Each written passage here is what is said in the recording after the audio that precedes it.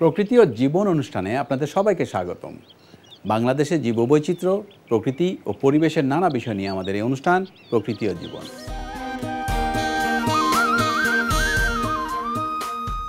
আমাদের জীবন আর প্রকৃতি একে অপরের সাথে গভীরভাবে জড়িত।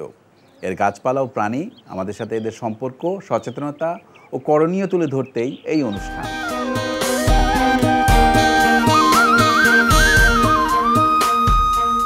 প্রকৃতির সুন্দর সৃষ্টির মধ্যে পাখি হলো অন্যতম।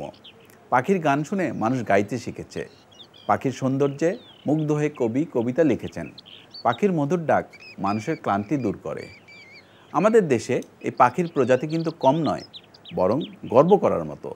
তবে আশঙ্কার বিষয়, বেশিরভাগ প্রজাতি সংকটাপন্ন অবস্থায় আছে।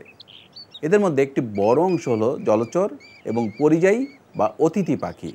আজকের পর্ব বাংলাদেশের জলচর ও পরিযায়ী পাখি নিয়ে। এ বিষয়ে আলোচনা করব ডক্টর পল থমসনের সাথে, যিনি বাংলাদেশের পাখি নিয়ে প্রায় 2 দশক ধরে গবেষণা করে আসছেন। আমরা বাংলাদেশের জলচর এবং পরিযায়ী পাখি নিয়ে তার কাছ থেকে বিস্তারিত জানব। তবে তার আগে চলুন দেখে আসি পরিবেশ বিজ্ঞানী ডক্টর আনিসুজ্জামান খান এবং প্রকৃতি ও জীবন দলের বাংলাদেশের জলচর ও পরিযায়ী পাখি নিয়ে কিছু তথ্য ও চিত্র।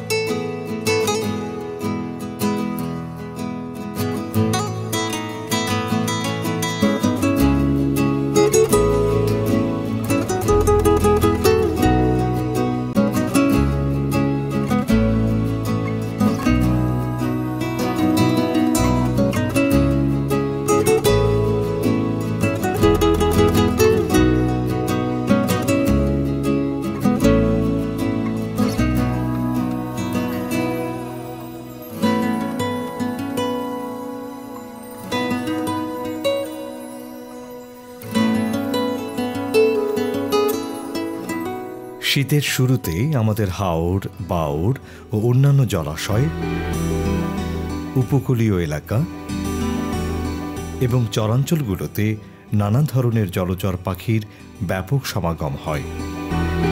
এদের মধ্যে হাঁস জাতীয় পাখি বেশি। জলচর পাখি ছাড়াও বেশ কিছু স্থলচর পাখিও আমাদের দেশে আসে।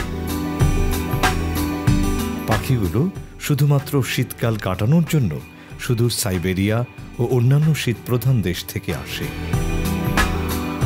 শীতের শেষে এইসব পাখিরা ফিরে যায় তাদের প্রজনন ভূমিতে। এদেরকে আমরা পরিযায়ী পাখি বলি। তবে সাধারণ মানুষের মুখে মুখে এরা অতিথি পাখি বা শীতের পাখি বলে পরিচিত।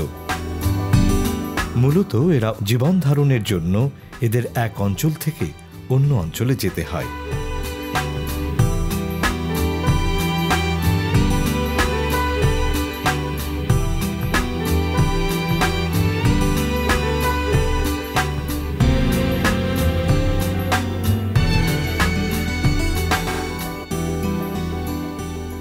কিছু কিছু পাখি আবার গ্রীষ্মকালে এদেশে আসে আর শীতের শুরুতে চলে যায়।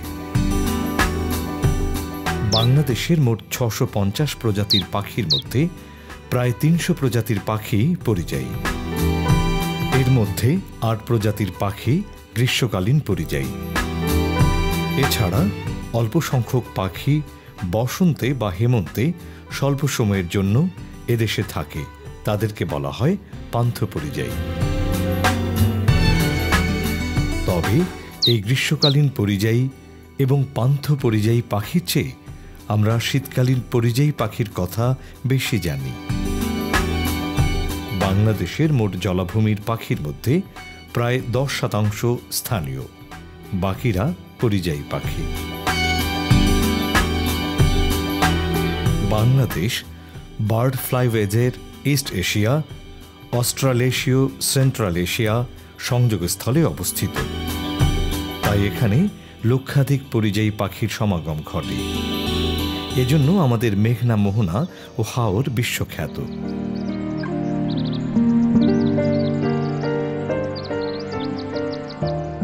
বাংলাদেশের স্থানীয় জলচর পাখির বৈচিত্র্য কম নয়।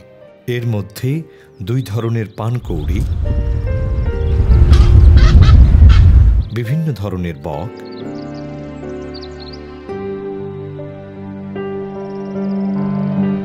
হাঁস জাতীয় পাখি, হটটিটি, গাংচিল, কাস্তে চড়া, মানিকজোড় ইত্যাদি নানান প্রজাতি দেখা যায়। আমাদের দেশে পরিযায়ী পাখিদের দেখা মেলে বৃহত্তর সিলেট অঞ্চলের হাওর, বিল, অন্যান্য জলাশয়, দক্ষিণের সমুদ্র উপকূলবর্তী এলাকা এবং চরগুলোতে। এরা প্রধানত উত্তর গোলার্ধ থেকে দক্ষিণ গোলার্ধের দেশগুলোর দিকে ছুটে চলে।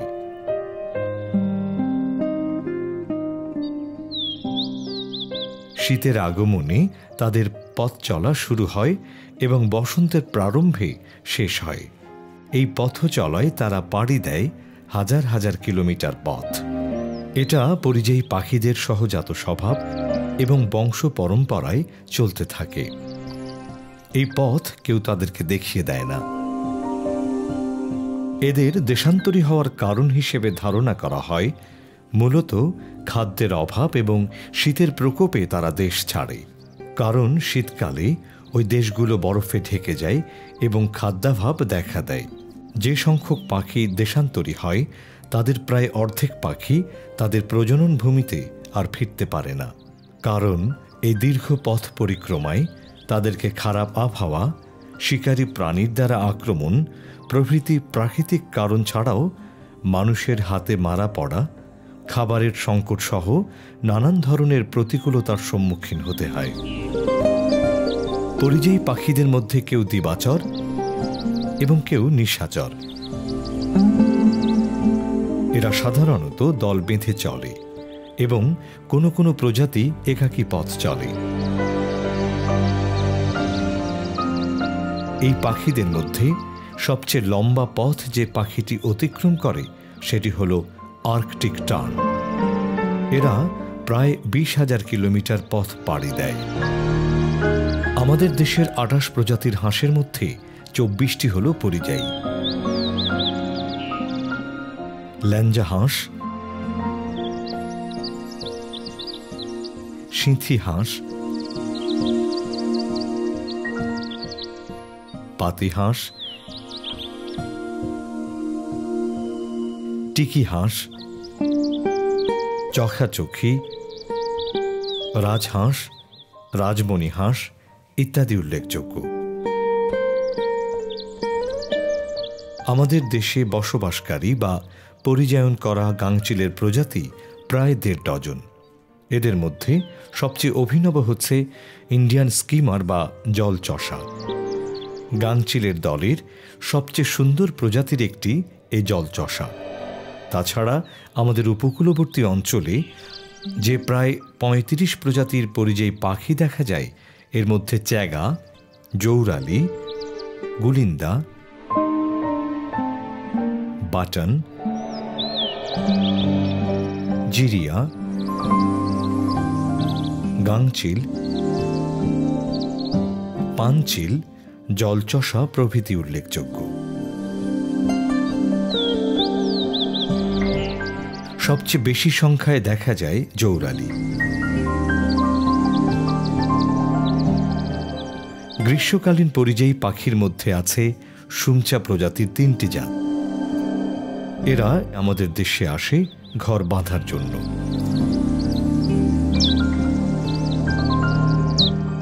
শিকারী পাখিদের বেশ কিছু প্রজাতি পরিযায়ী হিসেবে আমাদের দেশে আসে। পরিযায়ী পাখিদের মধ্যে পতঙ্গভুক, মৎস্যভুক,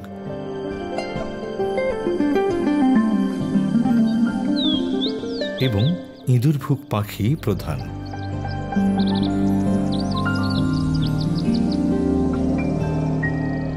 পতঙ্গভুক পাখিরা বিভিন্ন ধরনের ক্ষতিকারক পোকামাকড় খেয়ে ফসলকে রক্ষা করে থাকে।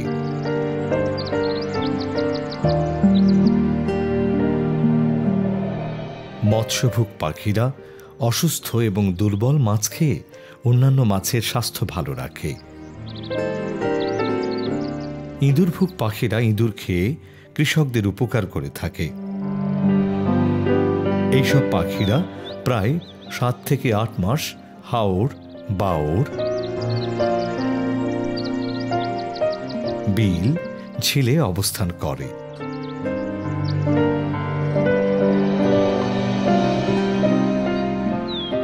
এদের বিষ্ঠা মাটিতে জমা হয়ে মাটিকে ফসফরাস এবং ক্যালসিয়াম সমৃদ্ধ করে তোলে। এগুলো জৈব সার হিসেবে কাজ করে মাটিকে উর্বর করে তোলে।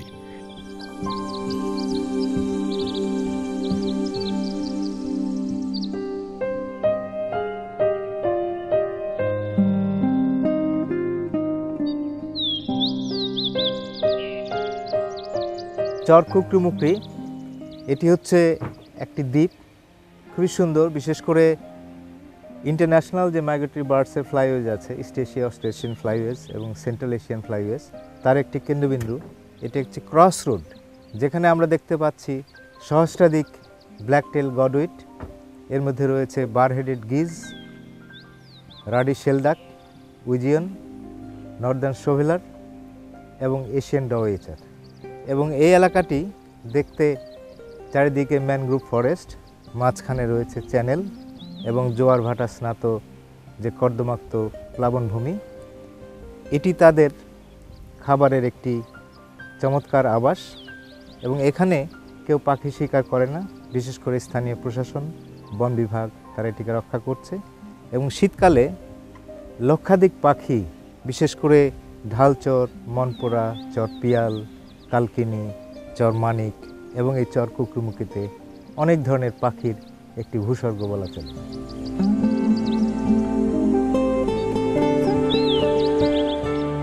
পরিযায়ী পাখিদের একটা বড় অংশ দেখা যায় বৃহত্তর সিলেটের টাঙ্গুয়া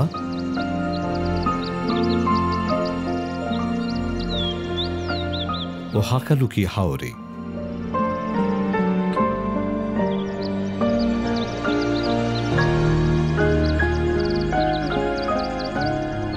কিন্তু হাওর এলাকায় হিজল, করদ সহ জলজ উদ্ভিদ কমে যাওয়া এবং ভাঁদ, জাল ও নানাভাবে পাখি শিকারের ফলে এখানে দিন দিন পাখির সংখ্যা কমে আসছে। এছাড়া নানা কারণে আমাদের দেশের বনাঞ্চল কমে আসা এবং জলাশয়ে ভরাট হয়ে যাওয়াতেও পরিযায়ী পাখির সংখ্যা ক্রমান্বয়ে কমে যাচ্ছে।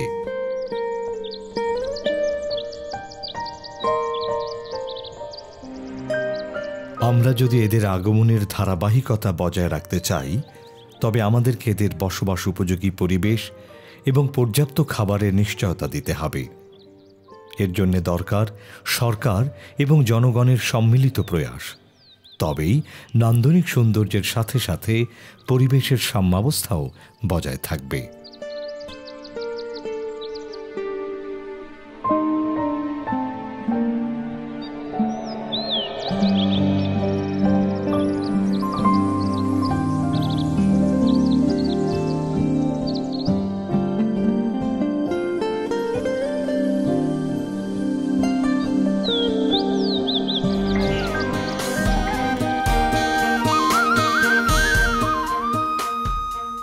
দর্শক মণ্ডলী, আমরা তখন দেখলাম বাংলাদেশের জলচর ও পরিযায়ী বা অতিথি পাখি নিয়ে বিস্তারিত প্রতিবেদন।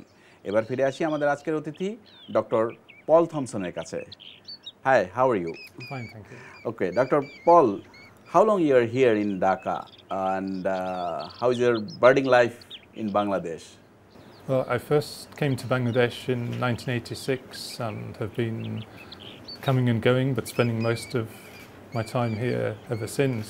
And bird watching has always been my hobby and interest. So, of course, I have taken the opportunity whenever I can in my spare time to watch birds and visit different parts of the country, particularly the coast and wetlands and different forests. Could you please shed some light on the migratory birds and their habitats?